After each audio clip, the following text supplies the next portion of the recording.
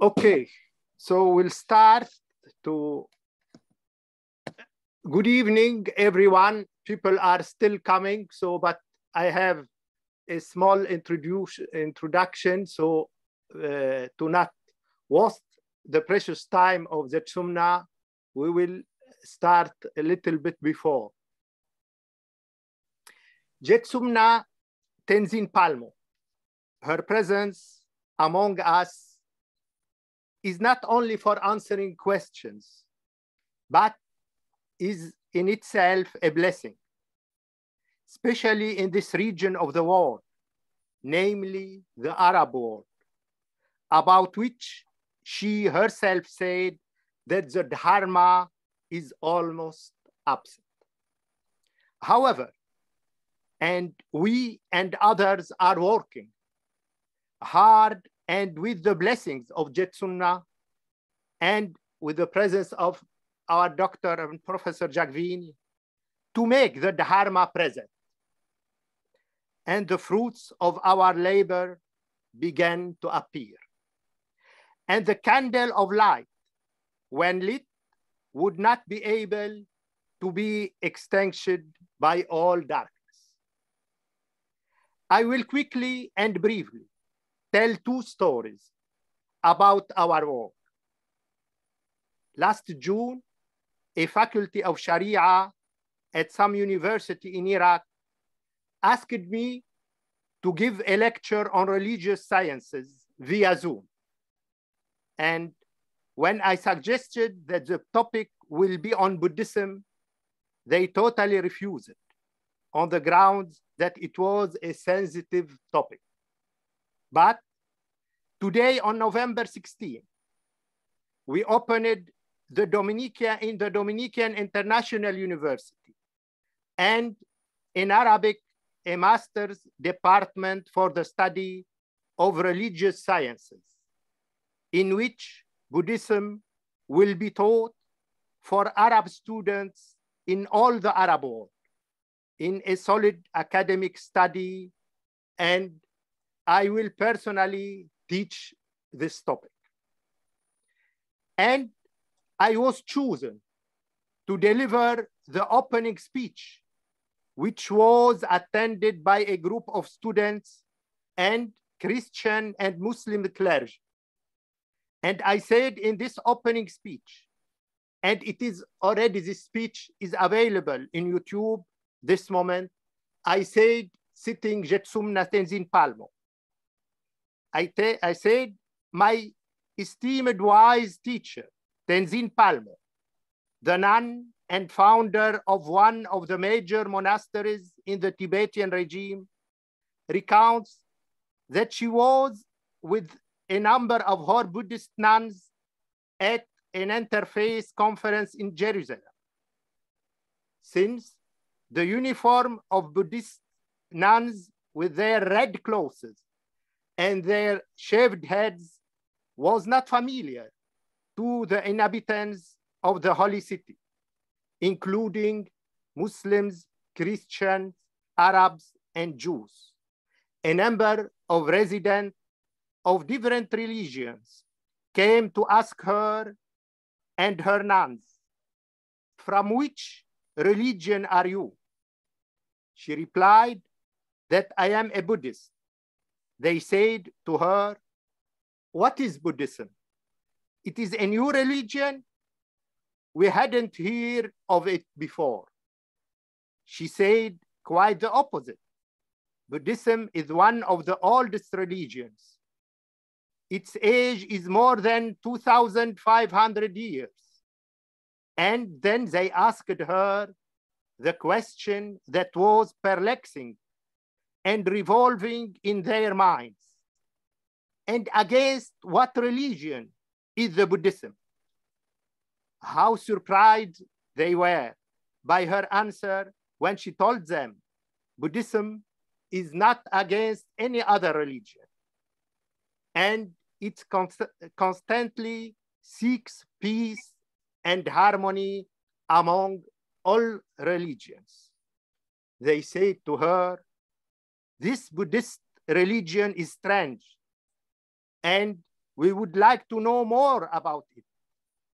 We have never before heard of a religion that is not at least against one other religion. I continue telling after the story this realistic novel, and people and Christian and Muslim priests were listening to me. I said this realistic novel is nothing but an expressive picture of the lofty mentality that we have inherited, and we are still a victim of it. Our religious affiliation is often in opposition to and against the affiliation of the different other. Today, I said, I am pleased to announce with confidence that we inaugurate the Master in Religious Studies and Comparative Religions at the Arab Department of the university. We light a candle in the dark tunnel. No matter how dark the darkness is, it will not be able to extinguish the light of a candle. It is a candle of knowledge that is destined to spread.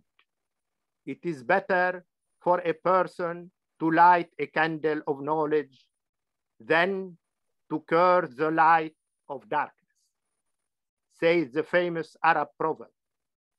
This is what I invite you, I tell, and finally in my speech, this is what I invite you to repeat and to apply for students and all present. The attendees, Christian and Muslim clergymen and students, listened carefully and politely to what I recounted from Jetsuna Tenzin Palmo. Yes, Buddhism has a word to say and a message of peace and love that it conveys in this region of the world that is still floundering in a sea of darkness. Jetsuna Tenzin Palmo, welcome for our 5th interview.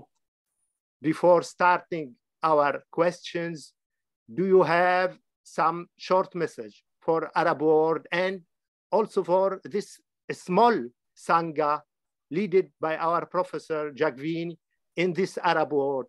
We are working hardly, but we are happy with you. Well, I'm very grateful to you for all the efforts you are making to create more harmony and more understanding between all the various religions of the world. After all, the religions of the world should be the ones who are showing us how to bring out our basic goodness. And why are they not doing that?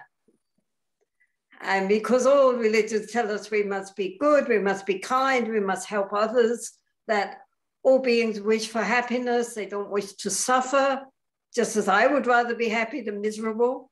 You would rather be happy than miserable. Everybody would rather be happy than miserable. So why are we creating misery for people when we know that they would rather be happy?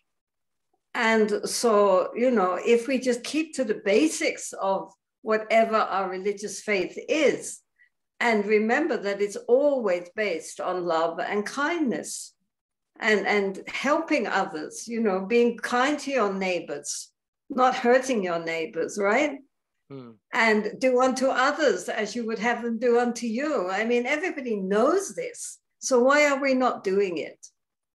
That's the question. Religion should be leading people in the right direction and not being the causes of more problems. They should be the ones that are solving the world's problems.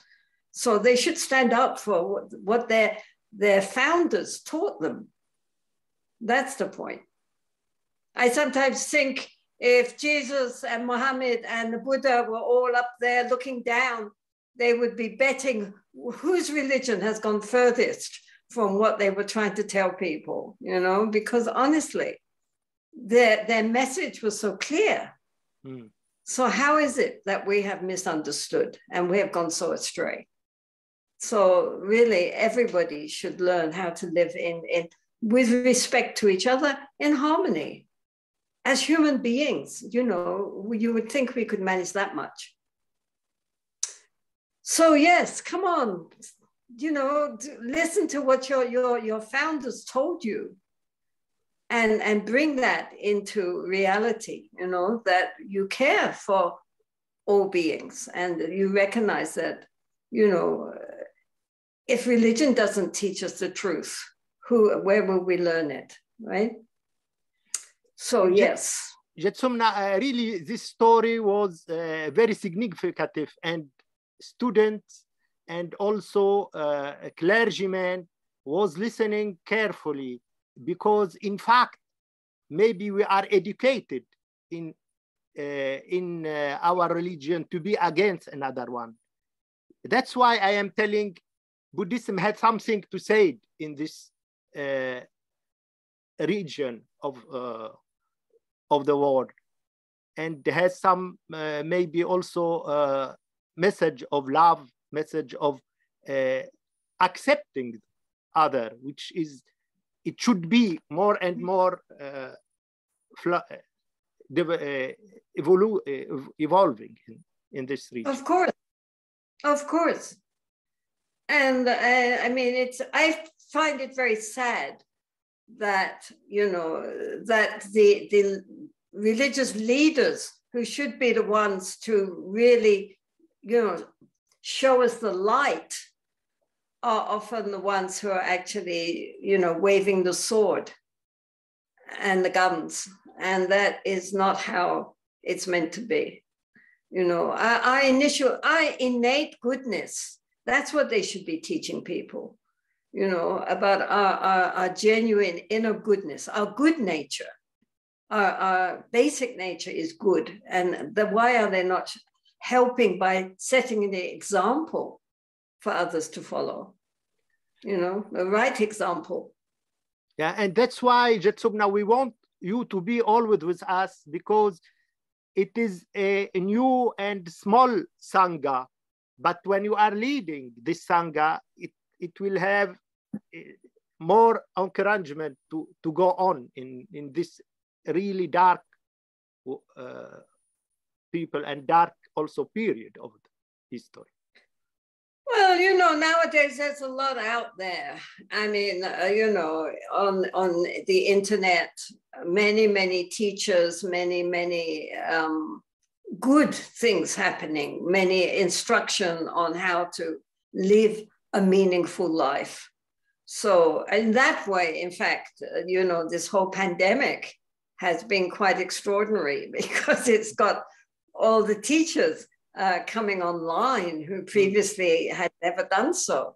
Mm. So there's an enormous wealth of spiritual teaching out there now that people can easily download. As you were saying, you know, so much is already on YouTube and in podcasts and in all sorts of ways.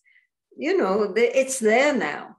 It's there. Yeah, I know it is very well, but with you, your attention is a real blessing. That's all what I want to say. Okay. We'll start our questions. Jetsumna, you say about your long retreat in the cave. One thing I can tell you is that I am never be bored. In page 198. My question, so what can we do to chase away the boredom that we are victims of, either in our daily life or in our spiritual life? Well, I mean, one way to clear up boredom, I think, is to pay attention. You know, so often we do things mindlessly, again and again, just out of habit, without giving them any attention. So then we begin, you know, we find it boring. But if we brought more mindfulness, even to very simple tasks, you know, which we normally would regard as being very boring, then if we give them full attention to what we are doing, it ceases to be boring, actually. It becomes very interesting. And then we can also, if you're habitually bored, then I would say just relax into that boredom and watch it, you know, observe it. What does it feel like? How is it? How is the mind? You know, so then we begin to get interested in what's going on inside ourselves, you know, by paying attention. Because often we are just bored because we just get into a kind of dull state of just doing things and not being interested. So if we pay attention, then things become much more interesting. And also in itself, boredom is not a bad thing, you know. I mean, we can, you know, I mean, sometimes if we're bored, so what? We're bored, you know, you can accept it. But if in our spiritual practice, we are always bored, you know, we just, this again, then maybe we need to change our practice for a while, do something new and different, which will catch our attention. Because it's all about being aware of what's going on, you know. Normally we are not aware. And that's why we get bored. Sometimes we are bored because always same thing, so we don't feel some real evolution, some real progress, and always this agitation of mind, and we cannot go beyond it. That's why maybe That's why you've got to be attentive. That's why you've got to bring all your attention, all your awareness to what you're doing, what you're thinking. I mean, we get bored because we are not paying attention, right? Yeah, but this is the major problem, because attention also needs some maybe concentration, something, and we feel that spontaneously we lose attention. Yeah, so this is where we need to start training ourselves, you know. I mean, the whole point of learning how to be more aware, more mindful, and learning, you know, how to meditate properly is to help the mind to become more focused. I mean, we get bored because we're unfocused. So by practice, so we're doing that, you know. You're doing some ordinary business which you do every time, and you're so, you know, it's so routine, so habituated. So bring your attention to what you're doing. Look at what's your body, what's your mind. Bring yourself into the present. Then it's not boring anymore. You think, Jetsumna, only by practice we can progress in attention? Of course, that's what it's all about. I mean, you know, as they say, practice makes perfect. So if you don't practice, then you won't get anywhere. But if you keep practicing, trying, bringing your attention back again and again, with joy, you know, with interest, then the mind that learns that habit. Instead of the habit of being mindless, we get the habit of being mindful. Then things are not boring, because every moment is new. You know, we think that every moment's the same as the previous moment, but that's not true. If we pay attention, every moment is fresh. Okay, but in our practice, sometimes we have a long periods where we feel that attention is less, or it is same. We don't progress in attention. That's why maybe we have no courage to go on. We feel that everything is same agitation, and but it's not. You see, this is where we make the mistake, and it's because we're not paying attention. If we were more present in the moment, then we would see that every moment is new. It's not the same. It's the same only because our mind is dull. It's not clear and sharp. So the problem is always not what's happening out there. The problem is what's happening in our mind. Okay. You talk many times, Jetsumna, on breathing and breathing of the vase. Is often, you say, is often cited in your speeches, but there are different variations. What do you think is its main form, and which variants are useful to practice?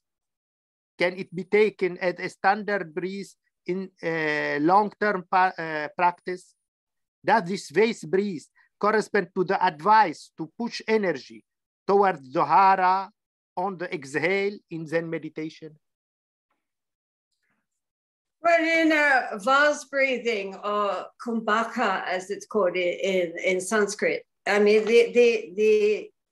it's a method to activate the prana, or the subtle breath, by retention of the breath in the abdomen. So the abdomen swells out and it looks like a vase. So it's called vase breathing.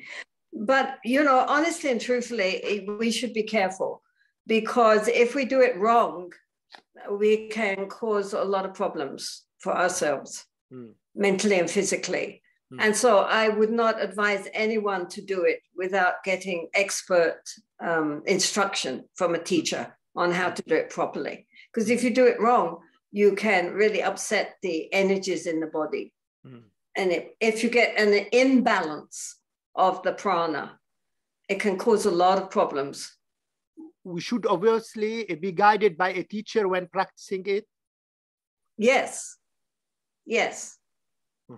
Because if we do it wrong, it can create a lot of problems. Mostly in pranayama. So at the beginning, you need to and see if you're doing it right, Mostly in pranayama, there is many exercises which are so delicate to practice. Oh, yeah. And traditionally, you always did that with, you would have a guru who would teach you and watch you to make sure you're doing it right,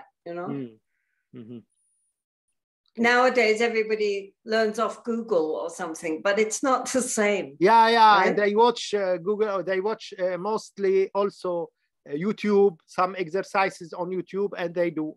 And many times, maybe they can do it wrongly without any checking to their practice. I would be careful. I would say be careful.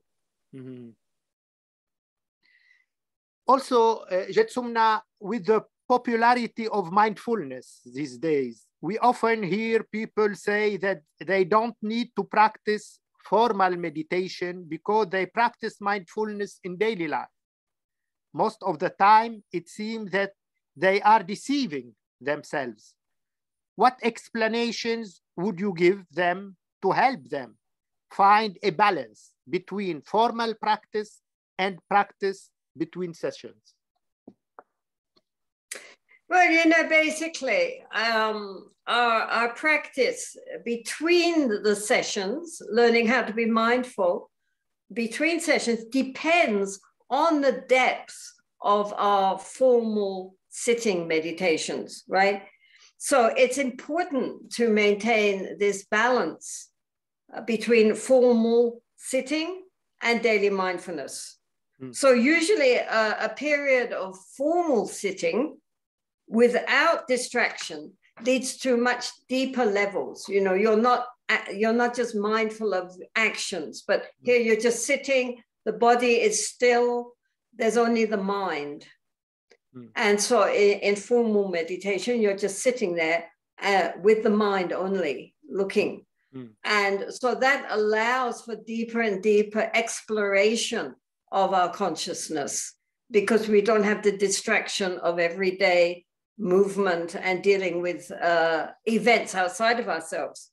So therefore, that's why retreat centers, they teach insight and vipassana and shamatha, all these meditation techniques, as well as mindfulness. right? They never say you can just go off and just try to be mindful during the day. You don't need to also do formal sitting. You also don't need to do retreats. They teach both, you know, because one sustains the other. If you have no mindfulness in daily life, then when you're in retreat and you leave retreat, everything falls apart, right? And people think, oh, what was the use of that? So you need to have that maintenance of the mindfulness, but the mindfulness is deepened and strengthened through the formal sittings and the retreats. So the two of them go together. They sustain each other. Okay, we should practice both and continue with both. Definitely, because one without the other will not bring any really deep insight or transform the mind. The point is we're trying to transform our consciousness. And, you know, for that, you need steady application, but you also need periods of just completely being at one with the consciousness and not, you know, during daily life, both. Okay. Jetsumna, in a number of spiritual movements and even in established religions, there is a clear impression that the hierarchy and the teachers are trying to infantilize the believers. This is certainly not conducive to spiritual maturity. Is this also your feeling? If so, how can we get out of this rut? And how can we distinguish between this and true spiritual childhood, which is equality? Well, I mean, first of all, any skill that we wish to learn, any sport or music or any skill, we need a guide. We need a teacher, because a teacher can show us where we're going wrong and show us how to do things properly. If we just try to do it on our own, we are bound to make lots of mistakes and we won't know their mistakes, right? We won't understand. So even in the most mundane things like learning how to play football, you need to have a teacher, you know, you need to have someone who helps you. So therefore also when we are on the spiritual path, to begin with, we are like children. We are not very mature. The Buddha called ordinary people the childish. And so therefore, at that time, we need guidance, just as a child needs the parents, right? But a good parent is bringing up their children to be responsible adults. A bad parent is bringing up the children to always be dependent on themselves and needing mommy and daddy to help them the whole time through, even when they're grown up. But a good parent teaches the children to be independent and responsible. Likewise, a good guru is teaching their students to be inwardly mature and independent, so that although they will always have devotion for their guru, just as children always will love their parents, they don't keep running to them every moment. I mean, a guru who needs his students to always be his students forever obviously has problems. And a genuine guru is teaching their students to become inwardly spiritually mature and independent of their reliance on the guru, even though they maintain their devotion to the guru. So, I mean, the problem is not the system. We need instruction. I don't know how to meditate. I need someone to help me to meditate. I need someone to point out when I'm making mistakes. I need someone to encourage me.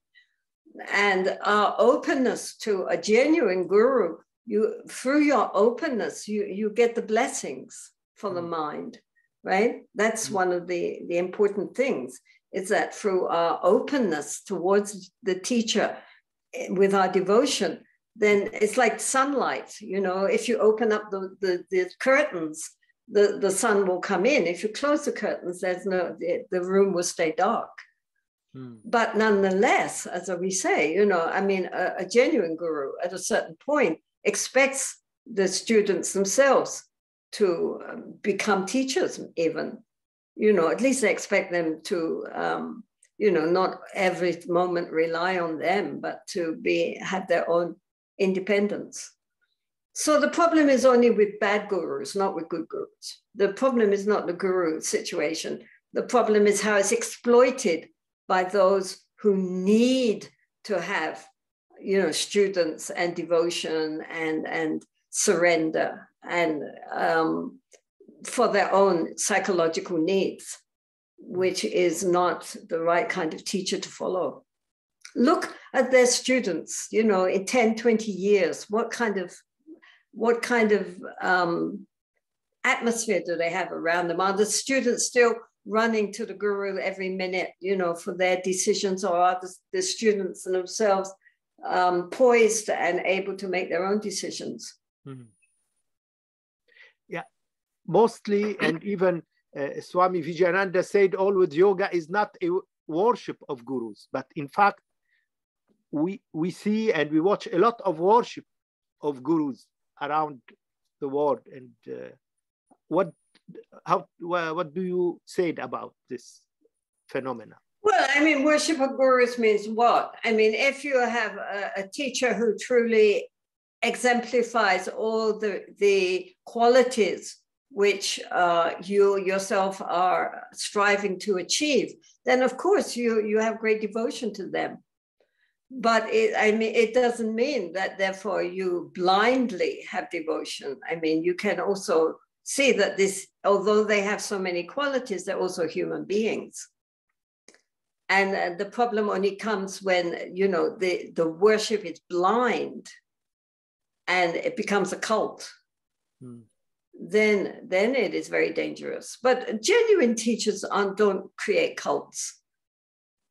They are, you know, very, very, their relationship also with their student is much more an easy one, not that they demand total surrender and blind faith. Those that demand like that, I would very, very, very suspicious of. What about your own relation with your guru when you was in the cave and also far from your guru? What it was your experience? It was still you are in link with him? Yeah, I mean, usually I would go every year to see him and tell him how I was getting on. But in any case, I mean, it's really true that if you have devotion to the Lama or the teacher, then they are there anytime you need them. It's not a matter of distance as far as physical distance is concerned. If your mind is open to them, their mind is open to you. So it's you know, physical, you know, separation is not the point. I mean, you can be sitting in front of somebody and you could be 1,000 miles away, or you could be 1,000 miles away. And if you have genuine openness and devotion, then they're as closer to you as the beating of your heart. So this is why teachers are so, a genuine teacher is very important. But my Lama himself, you know, towards the end, when I would say to him, Rinpoche, what shall I do now? He would say, well, what do you want to do? And then, you know, I would tell him what I thought I'd like to do. And then, you know, he'd either say, oh, yeah, that's really good, do that. Or else, you really want to do that? You know, I would assume that wasn't such a good idea, you know. But certainly he expected me to, at a certain point, be able to take the reins of my own, you know, what I wanted to do, what practices I was attracted towards. You still feel some link with him after his departure, Jitsunna? Well, of course, in the Tibetan tradition, they come back again. So now the new Kamsa Rinpoche must be, where are we? He must be now he's 41. And he's the Lama for our nunnery. And he lives in the monastery, which is down the road from us. So I have known him since he was 2 years old. Mm. So it's, you know, in the Tibetan system, they, you know, when the Lama dies, then they quickly find their new incarnation. Mm. So your relation with this new one is the same than the relation with your first Rinpoche? Not really, because the first Rinpoche, I met him when I was, well, on my 21st birthday, and he was older than me. So it was almost like a father figure. I mean, he wasn't that much older, but to me, he was like, you know, like, you know, authority. Whereas the present one, I have known him since he was a baby. And it's, you know, I mean, I was much older and he was just a child. Yeah. So my relationship, therefore, it has been very different. But he's very good Lama. I mean, I have no complaints about him. He's been, you know, he's no trouble.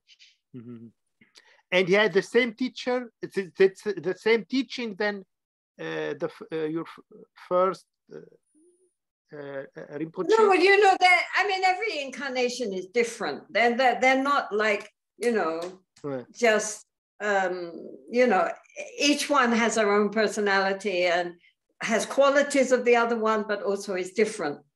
So, you know, by the time I met with this new one, you know, when he was young, I had already established my practice, so I didn't need to go to him for teaching.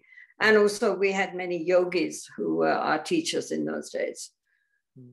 But he's there, I mean, as a spiritual guide for our nuns.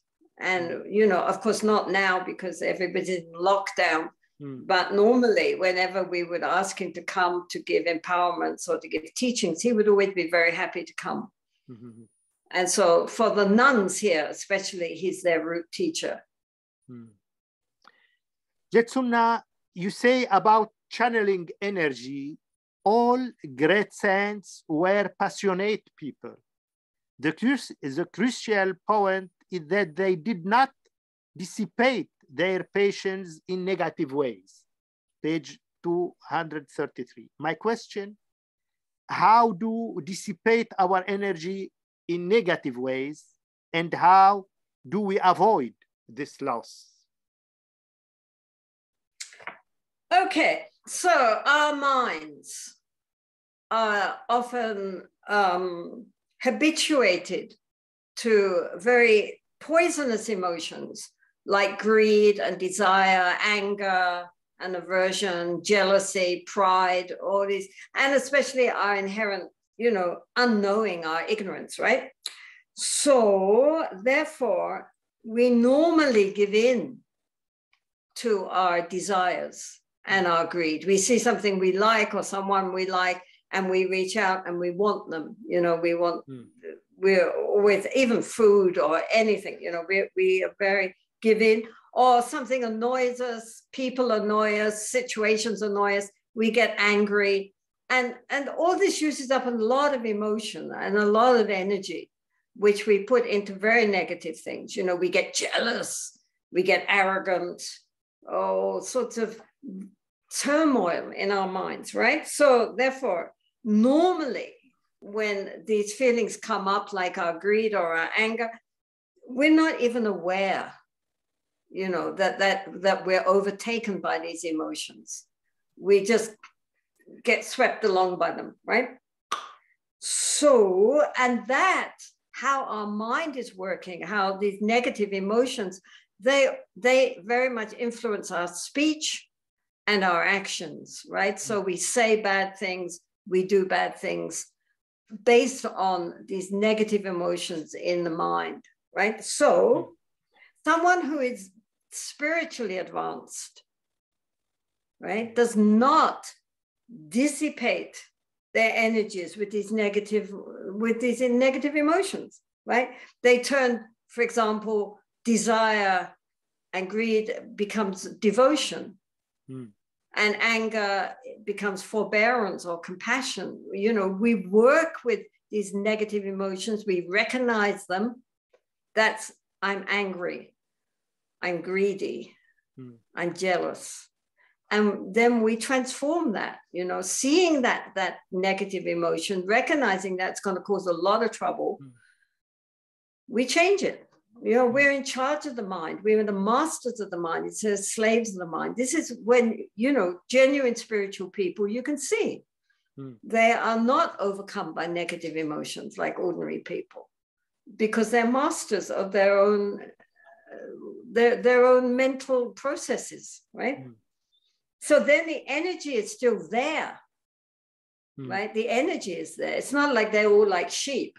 You know, the energy is there. They're not rabbits. But that energy is channeled into higher frequency, right? It doesn't go down. It doesn't get dissipated.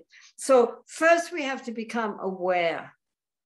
You know, we have to become aware of these, what is happening in the mind at each moment, right? When anger, when greed, when pride or anything comes up, we recognize that, right? And so then we know what to avoid, which are these negative emotions, and what to encourage and adopt, which are positive emotions, right?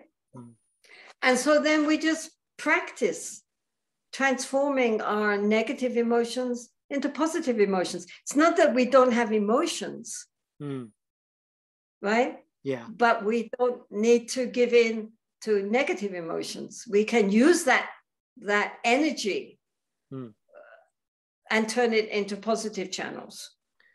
So when you meet great masters, you can see they're more alive than ordinary people, right? Yes. They're not blank, right? They have tremendous, but what their emotions are love, compassion, kindness, generosity, good humor, their eyes sparkling. You know, I mean, when we meet great masters of any tradition, you know, I mean, not just Buddhists, Hindus, Sufis, Christian masters, any masters, you see, it's all in their eyes. Their eyes are shining. Yeah. Jetsuna, you say about your life as a woman, you said hormones have never been an obstacle for me. My periods have never bothered me. And I think people make a 1 minute.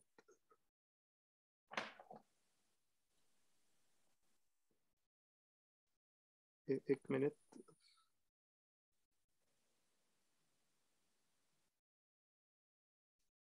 Okay, so my periods have never bothered me, and I think people make a big deal out of menopause and PMS. Also, I have noticed that men are more moody than women. Page 192. My question, the general impression is just the opposite of what you say. A woman during her menstruation is impure. She is not even allowed to pray or perform any rites, etc. Her menstruations cause her to have many mood swings, unlike the male physiology, which is more stable, what they say. What do you think about this? I think that is total male prejudice. The boys wrote the books, right? So the whole idea of women being impure during menstruation, that's just the way the men want to make the women feel inferior, right? By telling them they're impure. I mean, in fact, if there was no menstruation, there would be no people, right? Because that's part of the cycle for women in order to give birth.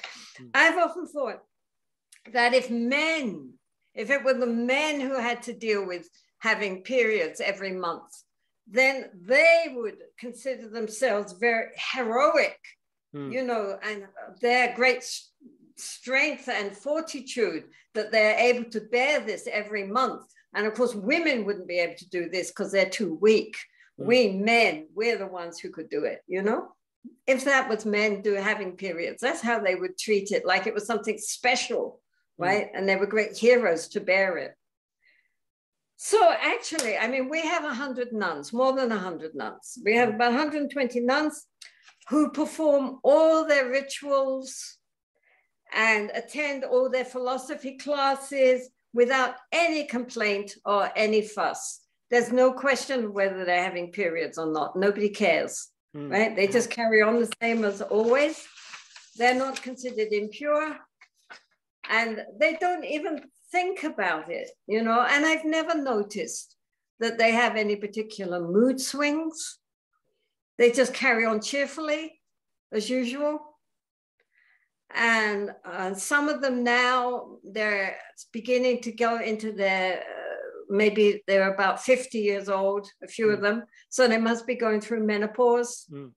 But that doesn't seem to affect them emotionally. They don't even know that they're supposed to affect them emotionally. You know, they've not been told that. I mean, well, I remember when I was at school, nobody ever thought about it. You just, you know, carried on as usual. You didn't know you were supposed to be emotionally delicate at that time. And so, I mean, I think it's just very fashionable to discuss all these hormonal changes. So therefore, you know, of course, some people do, but I would suggest the majority of them never do. I mean, you know, as I say, here I am surrounded by all these young women who must be having periods constantly, but they do so discreetly and they don't make any fuss at all. And as I say, they carry on with everything, including all their rituals and their meditations and their studies and debating and everything. And nobody makes any fuss. In Buddhism, there is no restrictions for a woman when she is in period for ritual, etc., like Hinduism? Not at all, not at all. Because in Hinduism, also in Islam, in Judaism, they say... I think it's an Abrahamic thing. So all the Abrahamic religions, especially Judaism and Islam, have this idea of impurity, and maybe also in Hinduism, which got influenced by Islam. But in Buddhism, there's nothing about it at all. The only thing in the monastic rules about periods is that women during that time are allowed to wear extra garments. And that's all it says about it, nothing else. So she can do all rituals without any restrictions even? Nothing, nothing. They're not considered to be in any way impure. They just carry on as usual. Yeah, it's something new for me even, because all with most other religions there are so restrictive in this field and in this period. And even they, that's why, for example, even in Christianity, a woman cannot be a priest because they said when she had her menstruation, she is impure. So how she can go in the hotel? And... Yeah, well, that they got from Judaism, you know, and so the Abrahamic religions all have certain things in common, right? But even Hinduism, you can see it in Hinduism also. Yes, but I think the Hindus probably got it from Islam.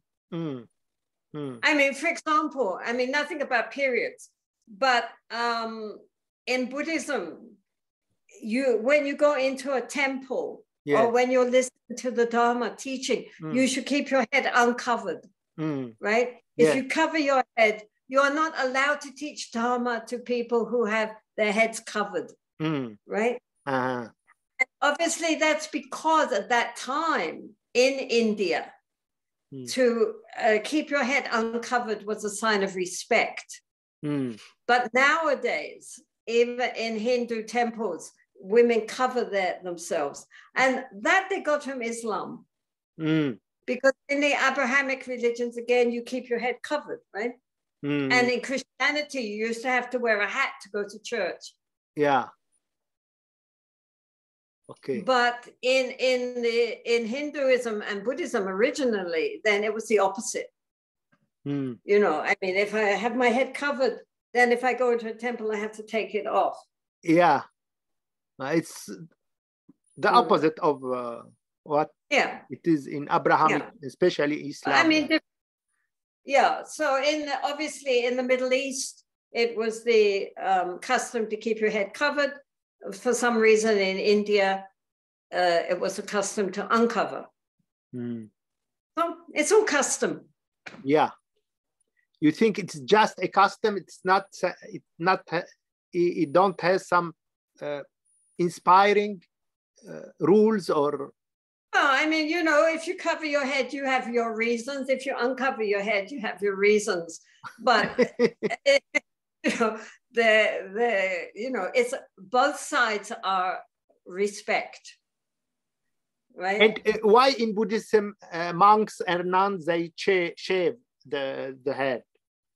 Oh, because for one thing, people you know, are very proud of their hair. You know, it's a sign of beauty.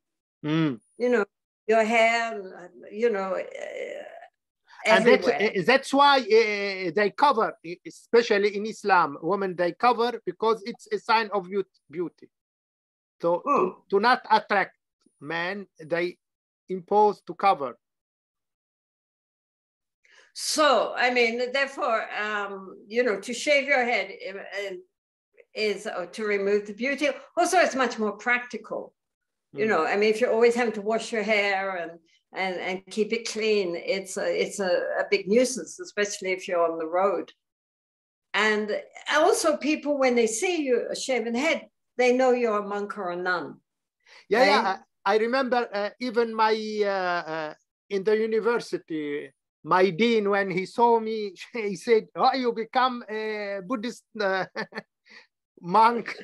Why you have, but you're shaving head." But is it only because people, they said, maybe we cannot understand, we can understand for a man to shave head, but for a woman, it is a little bit hard to understand it. Oh, but it's beautiful because you see these girls come, they have long, long, beautiful hair, and you know, then it's all cut and shaved off, and they're smiling, they're so happy, you know, because it's a renunciation. You know, I mean, to become a nun is to renounce the world. You have to wear, you know, unflattering clothing, and you lose your beauty by having, I mean, often they look better with a shaven head, actually, because then you can see their face. But the idea is renunciation. Yeah, even in Hinduism, when they took sannyasi, they shave their head, but after they let it go on. They don't shave it permanently, only when they take sannyasi as a ritual. Yeah, well, some do. Some keep their head shaved and others don't. I mean, it depends on their, you know, their lineage. So, but it's very practical. You don't have to think about it. You don't have to buy shampoo. Yeah. You don't have to. It is my case also. I like to shave my head. So it is, I have not to every day do something for it. It is very, and even I remember my master was saying when he said, I shave my hair to not look to the mirror every day and to go on this illusion that I am this face and I am this this identification with the face. It will be lost. Well, it's a very practical thing, and as I say, it's you know, even when you get like lots of nuns together from different traditions, you know, from different countries, Thailand, Sri Lanka, Taiwan, China, Japan, they're all wearing different robes, right? Depending on the country they come from, different colors, white, yellow, pink, gray, black, brown, maroon. But the one thing we all have in common is our shape. Acha. And we can all recognize each other immediately because we have the same hairstyle. Jetsumna, in the same context of men and women, you say the difference between men and women is external, but inside the heart is the same. What is enlightenment, you say, but the knowledge of the heart, page 194. My question, don't the anatomical and physiological differences between the two sexes have a decisive influence on the level of spiritual evolution? Well, you know, I mean, the basic practice, when you're sitting and meditating, you're not man, you're not a woman, really. You know, at that point, gender is totally irrelevant. And the basic practices, for example, of sitting, watching the breath, or watching the mind, the thoughts, you know, analyzing the thoughts and so forth, male or female, you know, it's very similar. I don't see that there is that much difference. Of course, women, meditation teachers, men even, male teachers, have said that women are usually more at home in the intuitive. Men tend to be more analytical and like to go up step by step. Women are able to just jump and fly, you know, they will jump off the cliffside. They feel they're not threatened by their intuition so much. So in that way, they often say that women are better at meditation than the men. But in Tantra, for example, where one sees oneself as a deity, then, you know, male deities or female deities. You can see yourself as Tara, you can see yourself as Avalokiteshvara. One is female, one is male. Men see themselves as Tara, and women can see themselves as Avalokiteshvara, or they can see themselves as their own gender, right? It doesn't matter. So they do meditations in which they see themselves as male or female, of either gender. Boys can see themselves as males or as females. Women can see themselves as male or female deities. And so in that way, they interchange. I mean, it's not that boys see themselves only as male deities, or only as female deities. They can do both. You understand what I'm saying? Yeah. So according to you... So therefore, in general, women are more in touch with their emotions. I think as boys are told not to be emotional. You know, big boys don't cry type of thing. So men tend to, you know, have a harder time relating to their emotions. But I think that's partly training, you know, the way they've been brought up. Girls are allowed to be emotional.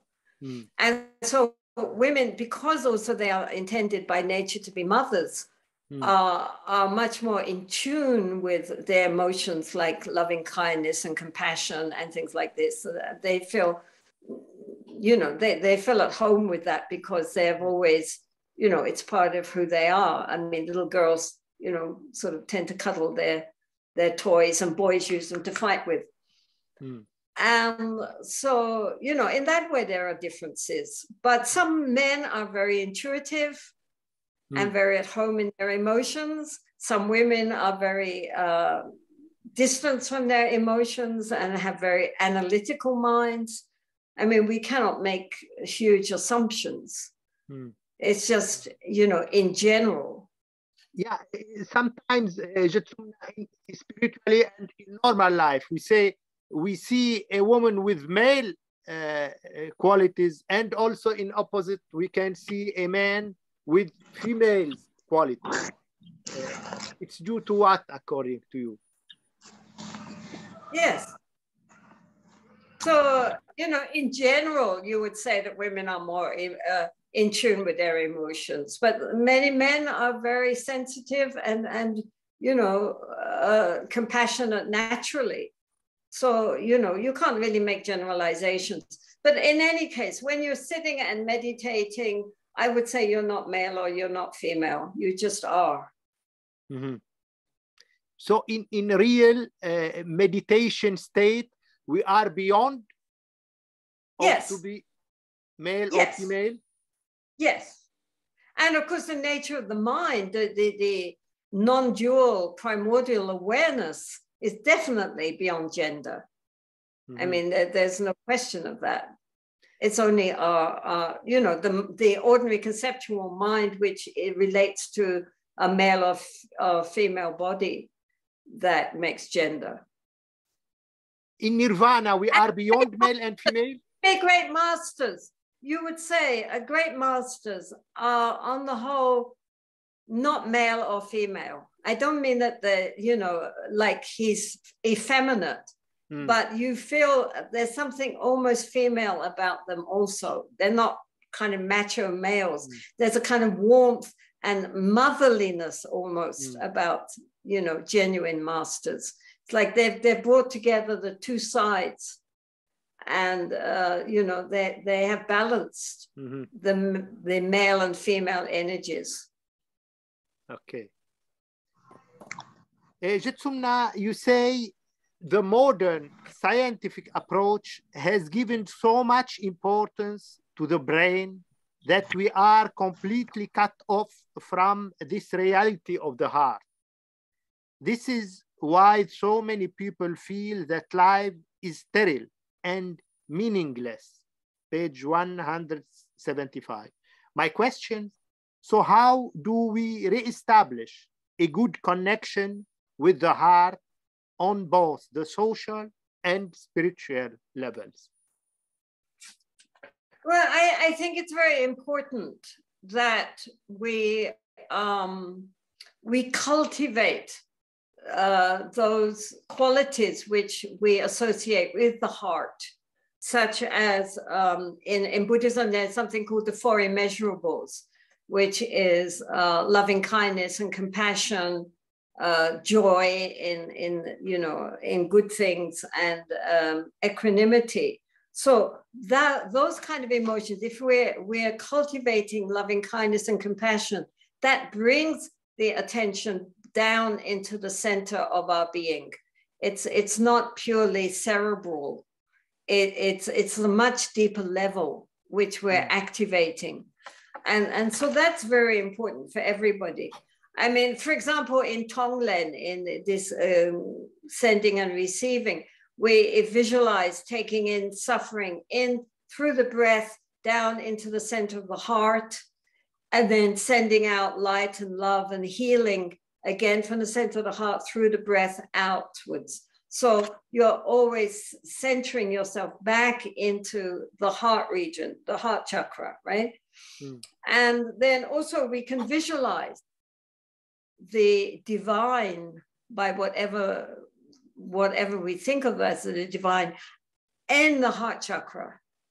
You know, so for example, if you have a very close relationship with your teacher, your guru, you could see your teacher in your heart center, or you could see Jesus, or you could see the Buddha, or you could see whoever, or just light, you know, here at the heart, even during the day, you know, to open up the heart and stop it from being so closed. And then also, you know, when we meet with others, to wish them well, recognizing that all beings want happiness and don't want suffering. They really would rather feel better than worse. And that, again, that feeling of empathy for the suffering of others and wishing their well-being, comes from a deep level inside us. And if we are really meditating and in a deep level of meditation, that also slips from the head down into the center of our being. I mean, our real center of our awareness is sort of here rather than up in the head. And then, so the head and the heart balanced together make us whole. You know, it doesn't mean that we just only emotion. We also have intellect and intelligence, but the two should come together. You know, our natural wisdom, and at the same time, our compassion.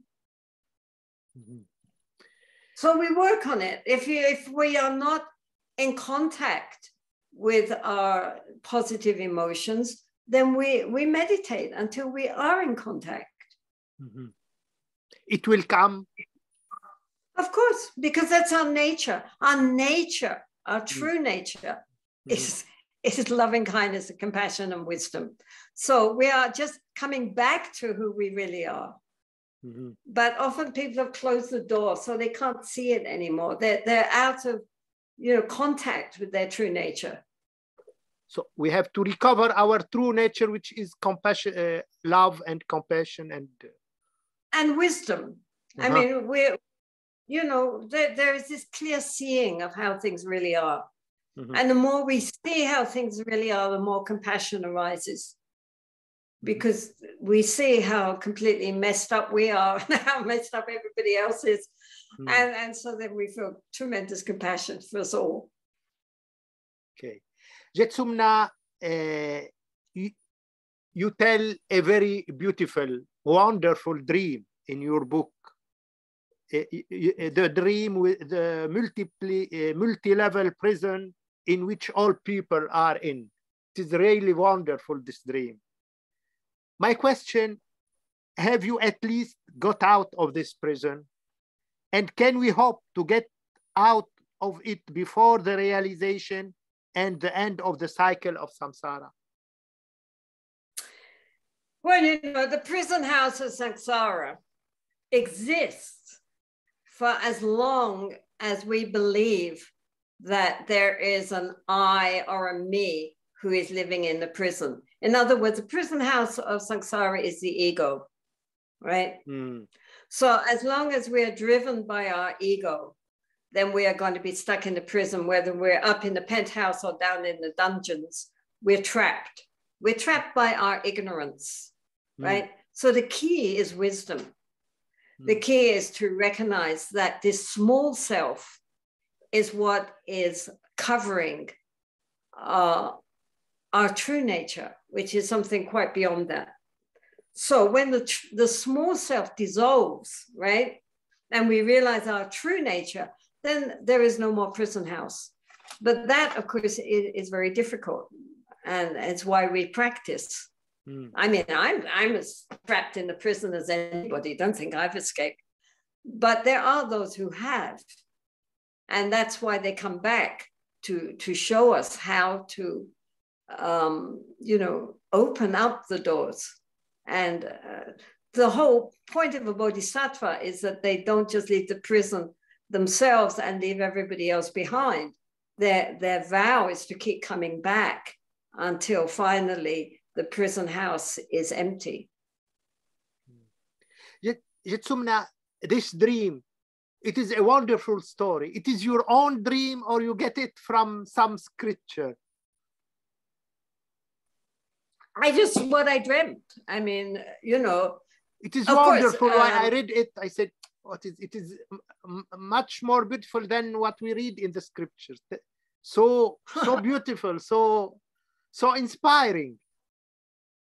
Well, it's meaningful because it recognizes that whether we're living up in a very wonderful looking, environment, having parties the whole time, or whether we're down in the prison, in the dungeons being tortured, or in between, whatever we're doing, we're all trapped.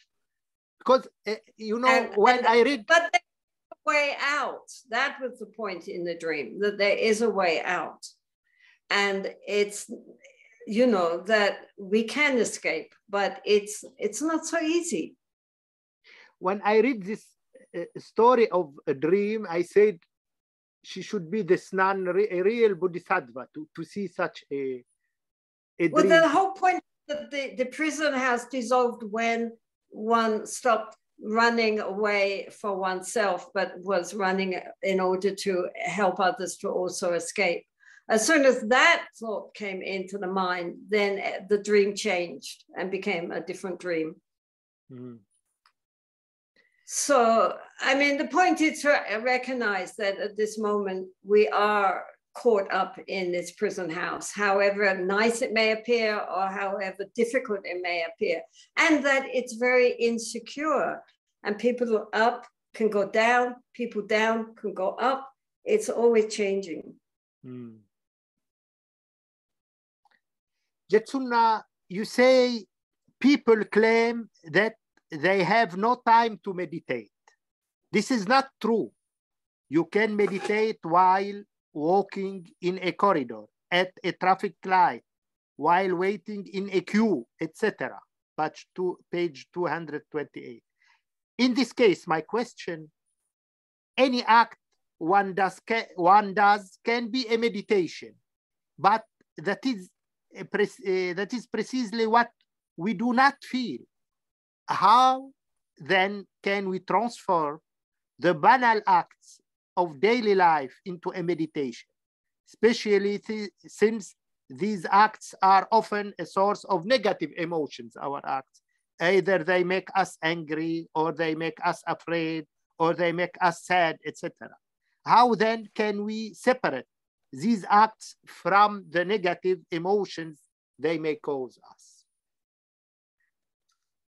Well, I mean, you know, Lwiis, this is the essence of mindfulness practice. This is the essence of learning how to be more aware. In Buddhism, sorry. In Buddhism, mindfulness actually means the awareness of what should be avoided, that's negative emotions, and what should be adopted, which is positive emotions, in the mind, right? So when we see a negative emotion, as I said, in the mind, we recognize it immediately. And having accepted this, then we have the opportunity to change it, right? So this is the point. And so therefore we change anger into forbearance and greed into detachment or to generosity, etc. I mean, the point is to recognize that emotion, that thought and emotion at the moment when it arises. And then also the Buddha taught that we should learn how to be aware in the four postures of standing, sitting,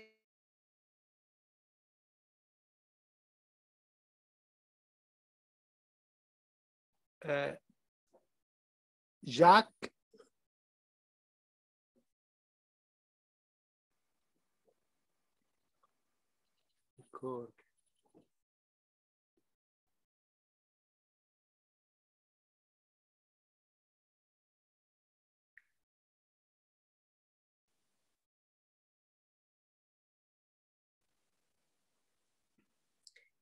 we're sort of lost. I can't hear you, Jacques.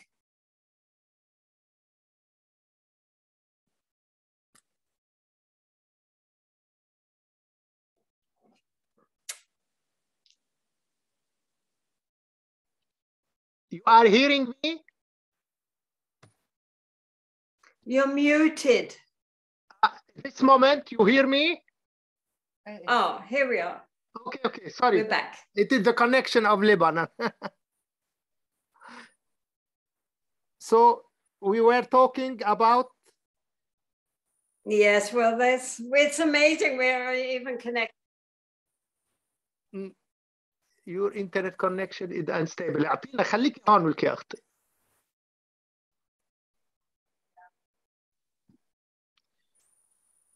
In the same.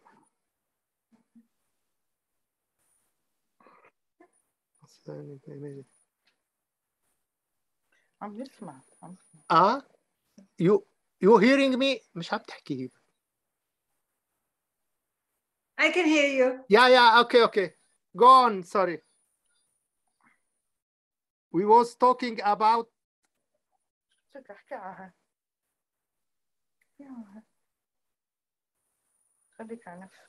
ما عندي عم بحكي. Jetsumna, you can continue, please. You were talking about meditation and mindfulness.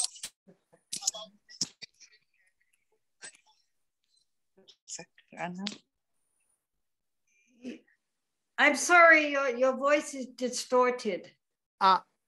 This moment, you hear me properly? Yeah, now I can hear you. Okay. Yes. You can continue, please. Continue what you was talking about mindfulness and daily meditation. Well, what I'm saying is that, you know, in Buddhism, mindfulness is to observe the thoughts and to be able to avoid negative emotions, you know, like greed and anger, when they come up, to recognize them and to transform them. And at the same time, to adopt and encourage positive emotions, right? So when we see a negative emotion arising in the mind, like anger or greed or jealousy or any of these emotions, then we recognize it immediately. And we accept that I am angry, right? Or I am greedy. This is greed, right? And so then when we see it and we accept it, it's not that we suppress it. We recognize it. We see it. This is what it is. But then we can change it. So then anger gets changed into forbearance and patience, and greed into generosity or contentment, and so forth like that. And also in physical movements, the Buddha said that when we're standing or sitting, walking, lying down, we should be aware of that. So we can start by taking a simple action like cleaning our teeth, drinking a cup of tea, and instead of just doing it mindlessly, you know, you're drinking your tea and thinking of something else. We give all our attention to that, you know, not thinking about it, but just knowing that action, you know, how it is, how we feel about it, what the mind is doing, what the body is doing, like this. We bring our attention to what is actually happening in the moment, instead of always being caught up in the past or in the future or running around in the present. This is the basis for learning how to become the master of our mind, instead of, as usual, the slaves to whatever our mind is thinking. So also a very easy thing is to practice being aware of breathing. Normally we breathe and we're not aware we're breathing. So when we get agitated during the day, we can just bring the attention to breathing in and breathing out, you know, and bring the mind into the present, because we don't breathe in the past or the future. We only breathe now. So if we are conscious of the breath, we're present. And in this way, the mind gets trained, because the mind is, as the Buddha said, you know, a mad monkey. And we have to tame the monkey if we want genuine peace and happiness in our hearts. Okay. Jetsuna, concerning the major issue of celibacy, you say celibacy remains a relevant and very important issue. It has a purpose. Not only does it free the body. You hear me? Not only does it free the body, but it clears the mind. It also frees the emotions. Page 245. So that is why the majority of saints, my question, in all spiritual traditions are mostly celibate, and how does celibacy relieve the emotions?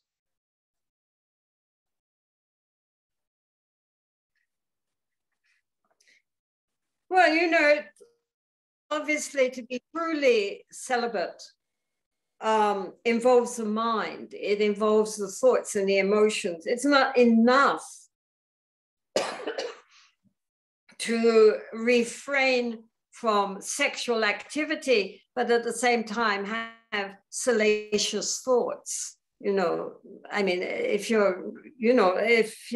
when we're engaged with sex, then of course our feelings are also engaged, right? And there's attraction, there's desire, there's lust. And so we're attached, and often we get very disturbed emotionally as well as physically. So if we refrain from sexual activity with our whole being, that means with the mind as well as with the body, then that energy can be channeled into other areas, right? Such as creativity or devotion, meditation. It releases those emotions, which are usually caught up in the physical. And it allows the mind freedom to redirect our energies and our concentration. But on the other hand, some practices also make use of the sexual energy, right? And deliberately use the sexual energy to open up the psychic channels and the various chakras. I mean, for example, Kundalini yoga or the Tumo or inner heat body, practices of the Tibetans. Plus, I mean, many masters are married and some of them have families. So it's not that sex per se is a good thing or a bad thing. It depends how we make use of it. But for ordinary people, sometimes at least a period of celibacy can be very helpful for, just leaving the mind free to think of something else. Even we can be celibate for a... I can't hear you. You're muted. You hear okay. Me? Even we can be celibate for a limit period.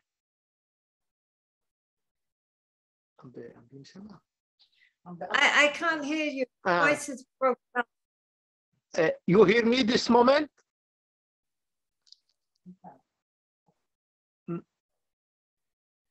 You don't hear me? You hear me? But it gets distorted. Yeah, it is due to the connection. This moment is good. You hear me this moment? Okay. Okay. Yes. My question that we can be celibate for a limit period, for example, not for whole life. Yeah. I mean, for example, when people go into retreats, then they are celibate, right? Often they're also in silence. Yeah. Some people take a vow of celibacy for a certain period of time, like, 6 months, 1 year, etc., just so that they can use that time not to get caught up in attraction to this one or that one, but to keep their mind focused on perhaps their spiritual practice or whatever they're doing. So it doesn't have to be lifelong. Okay. For example, in Thailand, it is the custom for all men, all boys, to become monks for a certain period, usually a few weeks or a few months or maybe 1 year. But it's like a transition from being a boy to a man. You have to have been a monk for a certain amount of time. Even the king of Thailand was a monk for a while. It's part of their tradition to take temporary ordination.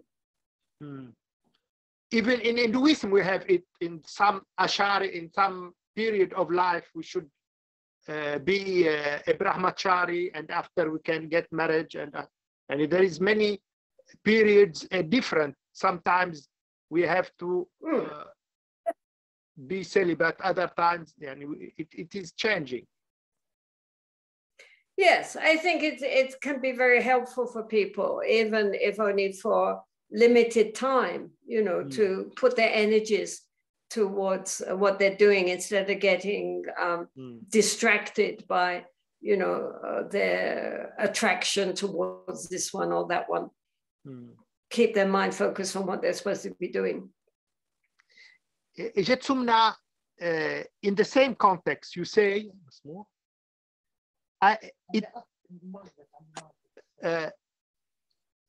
you say. I'm sorry, Grace, your voice is really breaking up.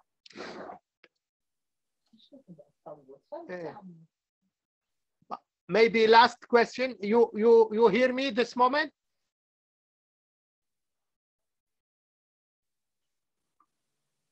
And now you're.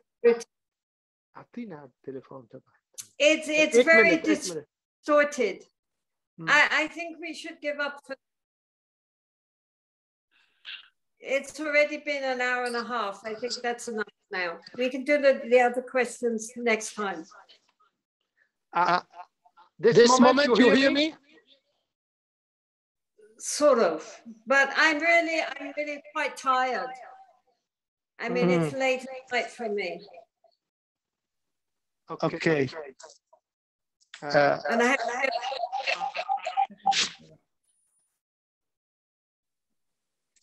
so maybe we call it enough for one evening.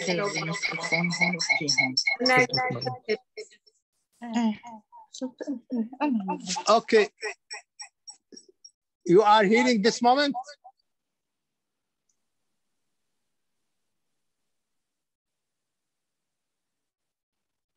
Not hearing.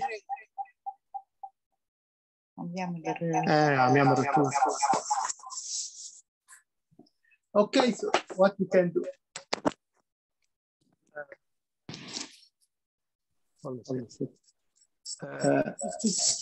This moment عم يعمل ريتور خلاص. Jacques, est-ce que tu m'entends? Bah, tu peux lui poser la question. Tu m'entends, Jacques?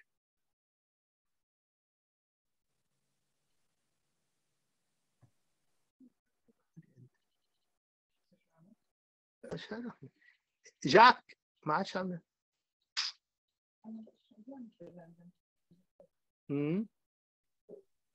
مش عامل. I think we should get up for the night. Okay, as you like. I think you're muted. Don't hear me. Yes. You don't hear me?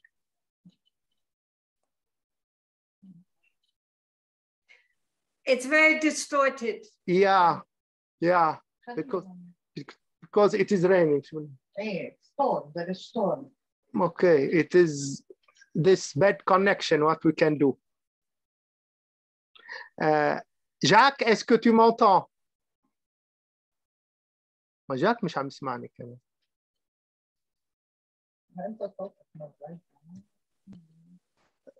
Jacques.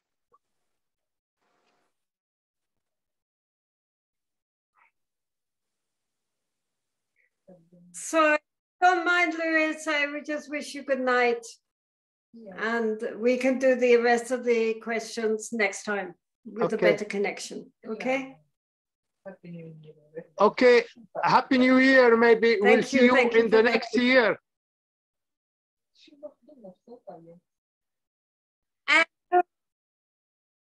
Okay. May 2022 be auspicious. Thank you so much. Thank you, Lwiis. Thank you, Jacques. Thank you, everybody, all the translators. Thank you very, very much. Till next time.